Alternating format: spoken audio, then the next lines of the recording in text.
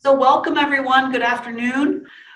Thanks for signing in to our webinar this afternoon. We're going to be looking at a couple of lessons to teach about censorship and a free press with primary sources from the Library of Congress.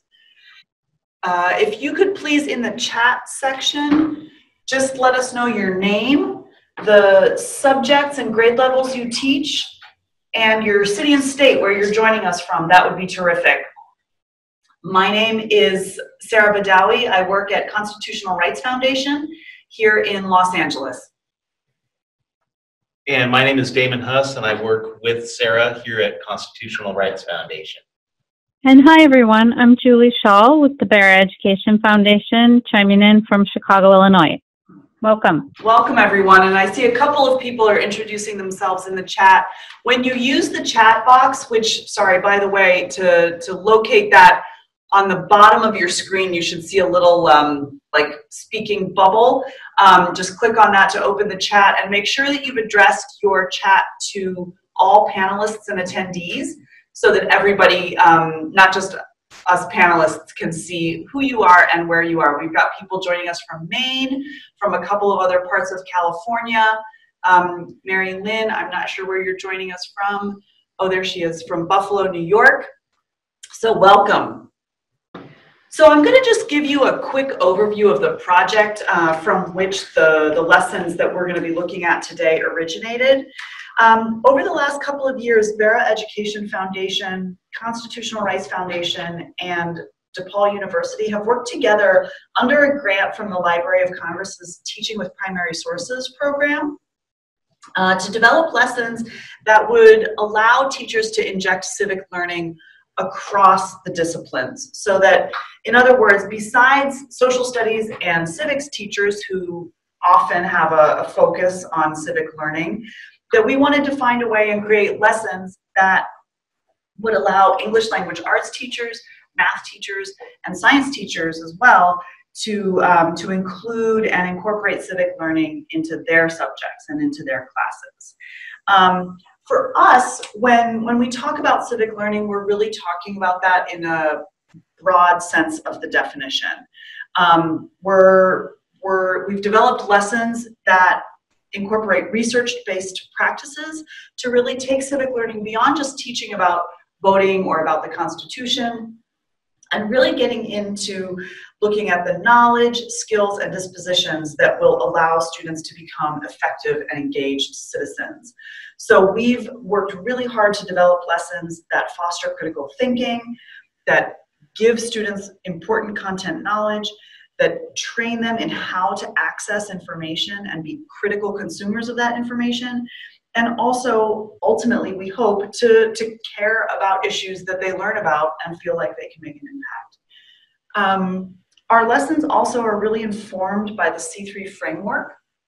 Some of you may already be familiar with that, but that's a framework for sort of fostering student readiness for college, career, and civic life, which has been used by a number of states as they've kind of improved and refined their state social studies standards. So all of our lessons developed as part of this project are aligned with the key indicators and standards of the C3 framework.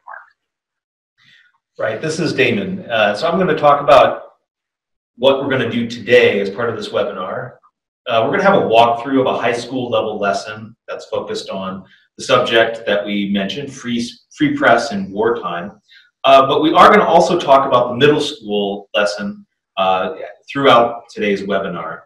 And you'll see that the materials that we're going to show you are designed, as Sarah mentioned, for social studies, but they can be used in an ELA classroom as well, because there are some text-based primary sources that would be perfect for using nonfiction text in an ELA course. The materials are also designed to be the best practices for civic education. As Sarah mentioned, the C3 framework was an important consideration in how we designed it, and that involves the inquiry arc, or inquiry-based teaching that Julie's going to talk to you about in a few minutes. And the materials have also been reviewed and tested by teachers themselves in the classroom And we incorporated feedback from those teachers in how we designed and revised the lesson. So these are the lesson objectives for the two different lessons that we're talking about, the middle school lesson on the left, the high school lesson on the right of your screen. In the middle school lesson, the content focuses on students defining terms like sedition and censorship, and also looking specifically at the Sedition Act of 1798 that criminalized any criticism of the Federalist president of the time, John Adams, or the Congress of the time, which was dominated by the Federalist Party. And students also synthesize the knowledge that they gain from looking at primary sources related to that by creating a visual message or a poster that explains the importance of freedom of the press today. Then there's the high school lesson that we're going to focus on for the duration of this webinar. And in this, we're going to focus on content related to World War I era, political cartoon, but also, as I mentioned, text-based primary sources to help students distinguish two different kinds of censorship. One is government censorship, and the other is voluntary censorship, or we might call self-censorship in the press, but which was also, of course, encouraged by the government. Just so happens. And then they'll synthesize their knowledge of those things when they compose an email at the end to a local news source expressing their views on freedom of the press. So let's jump right into the lesson that we're going to look at today, which begins with a brief discussion here of fundamental freedoms in the First Amendment, especially freedom of the press. But I just want to let you know that the discussion we're having applies to both the middle school and high school levels of the lesson. So let's look at the introductory discussion question. After students discuss what the fundamental freedoms are, what freedom of the press is, then they look at how they themselves get news of the world. And I'm going to pose this question to you, our participants.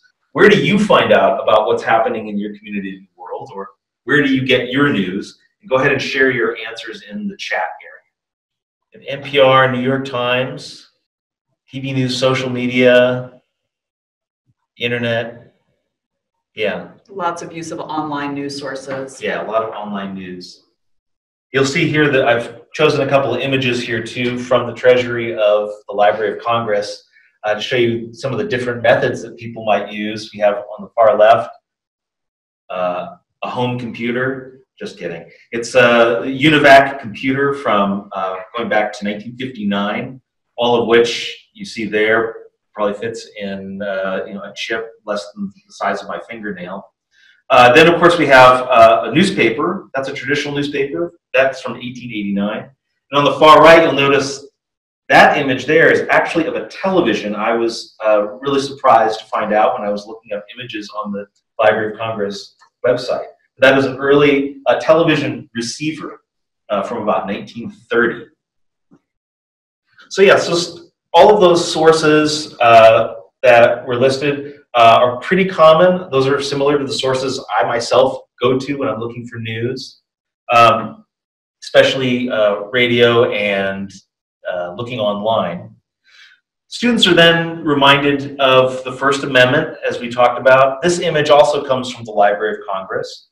And this is very clear that when we talk about government censorship, we are all automatically talking about the First Amendment. It's implied whenever we talk about the government censoring what private entities or private citizens may do. So it's embedded right there, of course, in the First Amendment, connected to freedom of speech, which is also very important and very important to keep in mind. So the next part of the discussion, and you can write your answer in the chat area, is this question: what if the government shut down the news sources you just mentioned? So all the news sources you just mentioned, social media, the New York Times, NPR, etc. What if the government shut those down? Go ahead and think about it and then write what you think that would look like in the United States if those were all shut down. And we have a comment that you love the cartoon. Yes. Oh, you just used this same cartoon. That's great. Yeah, this cartoon, this is actually attached to the middle school lessons. The students actually look at this as an example of a cartoon before they create their own poster in the middle school lesson. This cartoon actually dates from the early 70s. The Library of Congress has it dated somewhere between 1970 and 1977, probably during the Vietnam War era when there was some government censorship going on of press entities. Peter Green is the artist who created this. So we have some answers here. We have, I feel lost and uninformed. I'm right there with you. We have a question in what context, I think. And then also, it would be distressing because lesson plan on my way to work. Yeah, so there's a real practical, professional reason that it would be bad. It would cause anger. And that it would raise questions for people too, that people would want to know, what are they trying to hide and why? Right. So it would give kind of an immediate impression, of course, that the government is censoring and trying to hide information from the public. There's something that the public should not know. With that discussion, then students have in their minds that, number one, and one of the main reasons we chose this topic for these lessons, not only in middle school and high school, but in the elementary school level as well, is that freedom of the press is so important. And we see that it has such a significance today and has been under attack. And so we want to make sure that an appreciation for this First Amendment freedom is brought to students and students understand that. So what they do then is they have that understanding and they then turn to looking at primary sources. And this is the main part of the lesson. So to do this, students read a brief background on speech and press restrictions that were enacted during World War I. We'll talk about that. And then when they look at the primary sources, Julie's going to go into more detail with this and actually show you an example. But they first just observe a political cartoon and they write down their observations. And then they look again at that same political cartoon and they answer some deeper questions. And that means those are questions that help students reflect and critically think about the sources. And they do the same not only with a political cartoon, but then finally with two text-based primary sources that give them more information about World War I press censorship and some of the implications of that for today. So as I mentioned, students first look at a background, and I'm not going to, I don't have it up on here on the screen for you to read the entire background. It's a one-pager that students get, but here are some highlights of some of the essential information that students would need to know before they look especially at those text-based primary sources later. Some of the background here, they learn about the Committee on Public Information, which was created about a week after the U.S. declared war against Germany and entered World War I. And this committee was created to help shape public opinion in favor of the war effort. And it was made up of members of President Woodrow Wilson's cabinet, plus a special appointee to the committee. And one of the things that the committee did was it asked newspapers to practice voluntary censorship or self-censorship information that might otherwise sway the public against the war. So that was its mission, to get public support for the war. Then Congress passed in June of that year the Espionage Act. And the Espionage Act, as you see here, restricted free speech and freedom of the press. It made it a crime punishable by death, and I should add, or by 30 years, up to 30 years in prison, for anyone to promote the success of Germany or its allies in the war, as the government might interpret that. What Woodrow Wilson did or what the law, I should say, empowered the president to do, was to enable the post office to then become the public censor. So the post office had the power to label any materials that were offensive, quote unquote, unmailable. And that's going to be an important term when students look at one of the sources. And finally, there was the Sedition Act, which was an amendment to the Espionage Act, which prohibited even the expression of any negative opinions of the United States or even of the US flag. And the punishment for that included now a $10,000 fine and imprisonment. I should say that the Espionage Act was enforced even after World War I, and to my knowledge, the only people who were executed, actually got the death penalty under that, were the Rosenbergs later for espionage. All right, with that background information, The students then begin looking at primary sources, and I'm going to turn it over to Julie, who's going to talk about that and also the inquiry process. Hi, everyone. Thanks for all that great information about the lesson, Damon. I think we can definitely gives us cause to think about what's happening today and imagine, you know, and really think about and appreciate our press and what's going on today. But one thing I want to start about is just thinking about inquiry, and I'd like you to use the chat box to just take a minute to write down a phrase or a quick sentence about how you define inquiry. So again, if you can put that in the chat box to all panelists and attendees, what is inquiry? What does that mean to you? And while I wait for you here to type in, I'll share with you one definition that the Library of Congress uses is to describe inquiry as a process of active learning that is driven by questioning and critical thinking. And so, right, open-ended questions that can be researched, questions and being self-directed to find the resources to answer those questions, looking for an overarching question. Absolutely. So again, one of the common themes we see here is really the student-centered approach, right? And so besides being student-centered, is there any other reasons that you would call out to use inquiry in your classroom?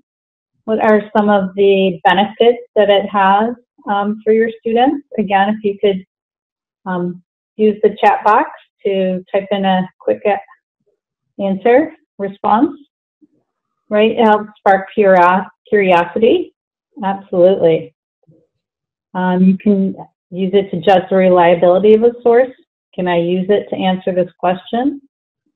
Absolutely. I think, you know, the library too would say, and I think as many as you would agree, that students develop, the understandings that they develop through inquiry are deeper and longer lasting, right, than if it was just prepackaged knowledge delivered to teachers to the students, right?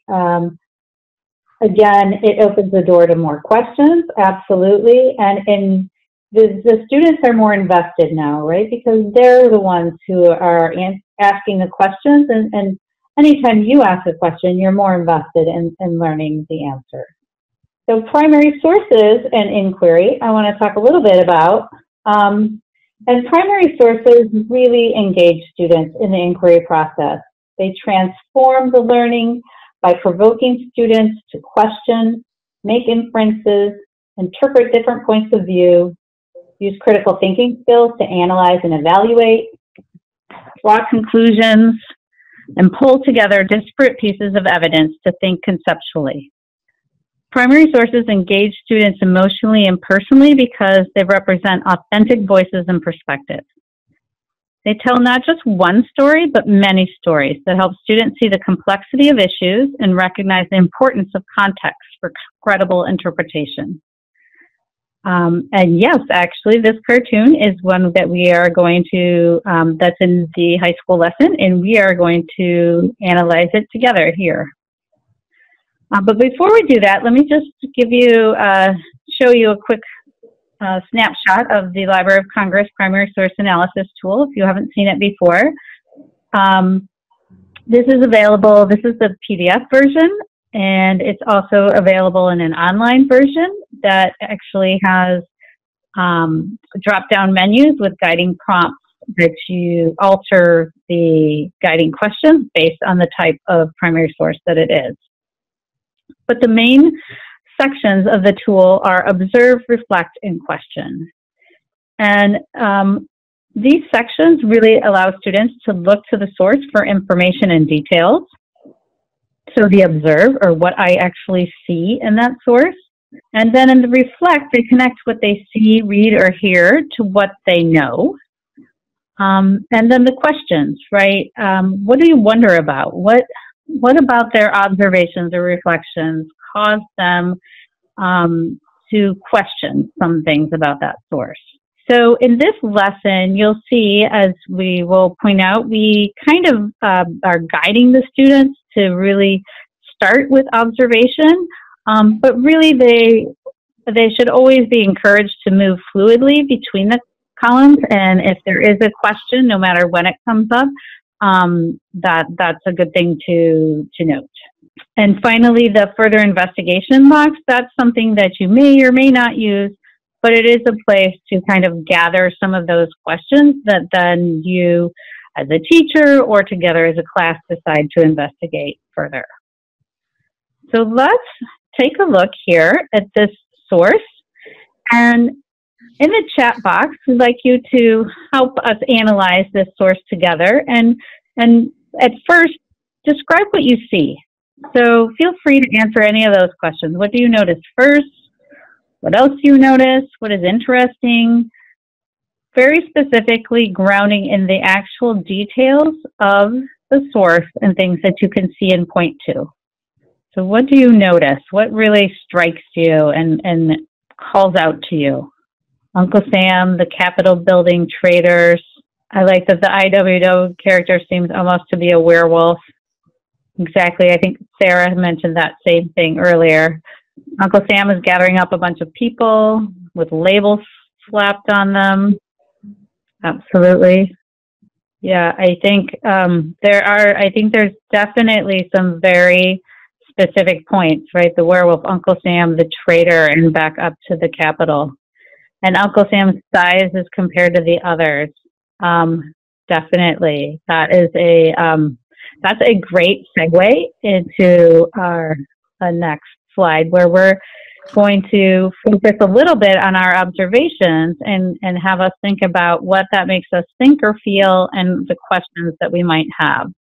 So here are some guiding questions, but feel free to put in any other reflections that you have. But if you might want to answer one of these in the chat box, what was happening when this cartoon was made? Who do you think it was the audience? What do you think maybe the cartoonist's opinion on the issue was? Again, or any other reflections that you have based on the observations that you made. Helen talked about his size as compared to the others, and then he seems to be angry and taking control, right? I think that's absolutely, and his size maybe saying that his giving a sense of his relative, meaning our government's relative power compared to the traitors. So what else was happening at the time? A law was passed against sedition, which the cartoon is showing the U.S. government having the ability to round people up. Ooh, there's Finn Fine is holding a bomb. Nice observation. That the U.S. government has control over things like the war and people's impressions of it. It's all male. Yep. Interesting. What about questions? What questions do you have? So really some really interesting reflections based on your observations. What is IWW? Absolutely, something to investigate. This is Damon.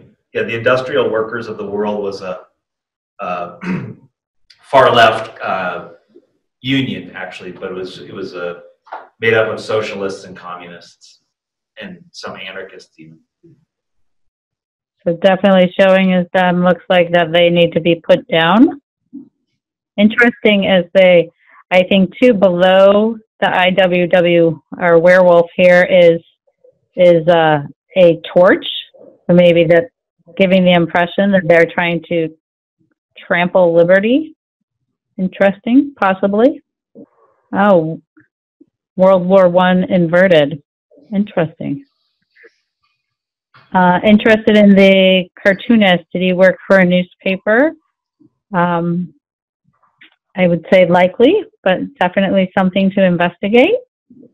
Really good ideas. But this, as you can see right here, just as through your own observation, reflections, and questions, you're really like drawn in and sucked in to this source and kind of wanting to know more. And that is really the power of primary sources right here and inquiry-based learning. you've automatically got students engaged and wanting to know more. All right, I'll hand it back over to Damon. So as I mentioned, once they look at that source, that visual source, then they look at 2 text-based primary sources. And I'll just tell you what these are. On the left-hand side there, that's a report by the Committee on Public Information in 1918. That's the committee that I mentioned earlier. That's part of their background. And this is a report to President Wilson that describes how the press has mostly responded with, quote, honor and patriotism, unquote, to voluntarily censor itself with regard to military information. That's the location of bases and troop movements, and that kind of thing.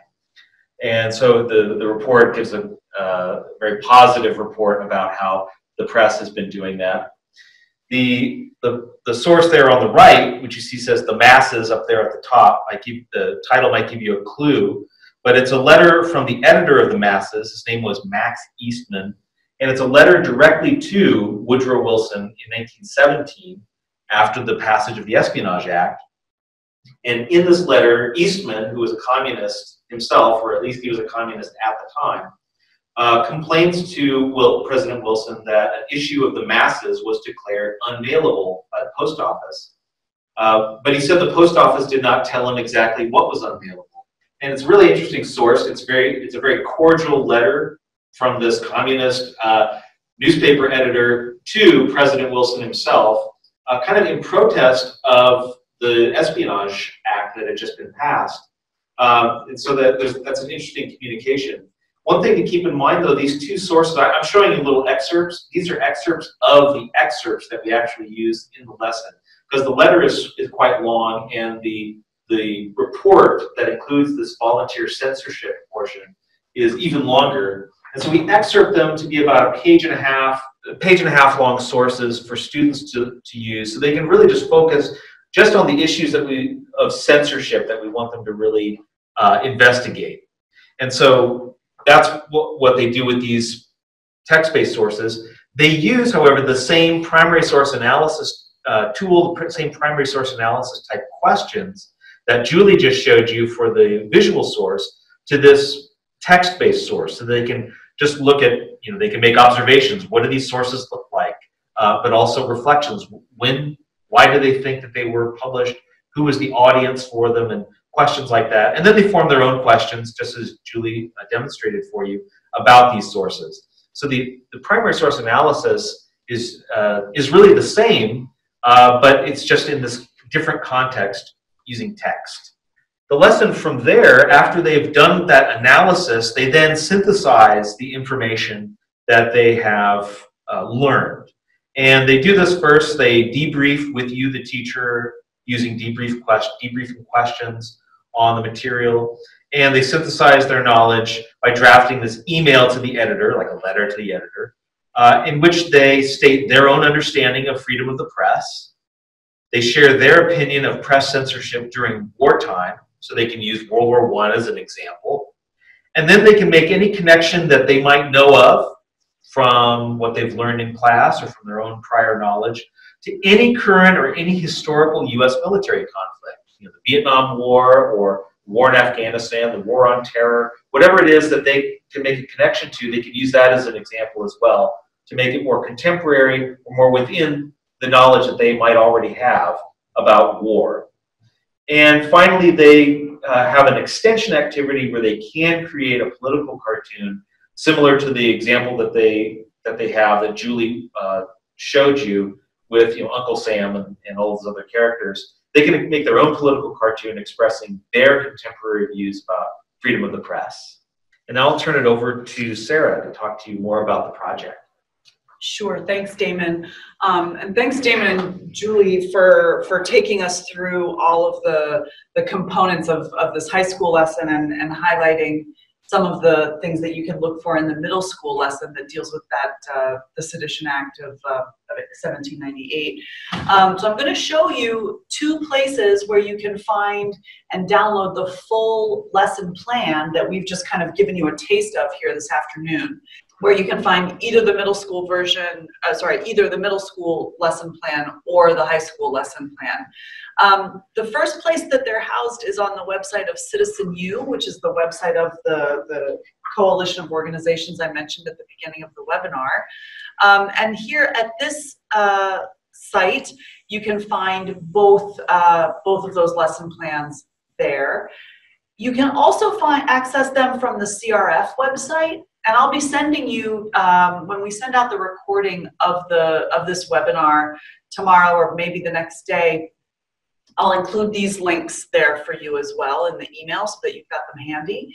But on the CRF website, we have a part of our website dedicated to teaching with primary sources where you can find, again, the middle school and the high school lesson plans. If these lessons sound like something you would like to give a try to in your classroom, we have a way for you to do that. In order to give us some feedback, both about the webinar and then possibly about the lessons, I'm going to post in the chat box in just a second a link to a flash survey, very, very quick 4 or 5 question survey to give us some feedback on this webinar. When you complete that survey, you will be entered into a lottery of 5 volunteers to pilot the lesson for a $100 stipend. What that would entail would be teaching one of the lessons in your class and then completing a longer than our flash survey, a more comprehensive survey to provide more detailed feedback about the lesson, about how it went with your students. So if you're interested in doing that, you can note that in your response to the flash survey. The other thing that answering the flash survey will get you entered in is a chance to win a $50 gift card. So stay tuned for that. I'm going to go ahead and post the link to the flash survey in the chat. Thank you so much for joining us this evening, for taking time out. I know it's a busy time of the school year.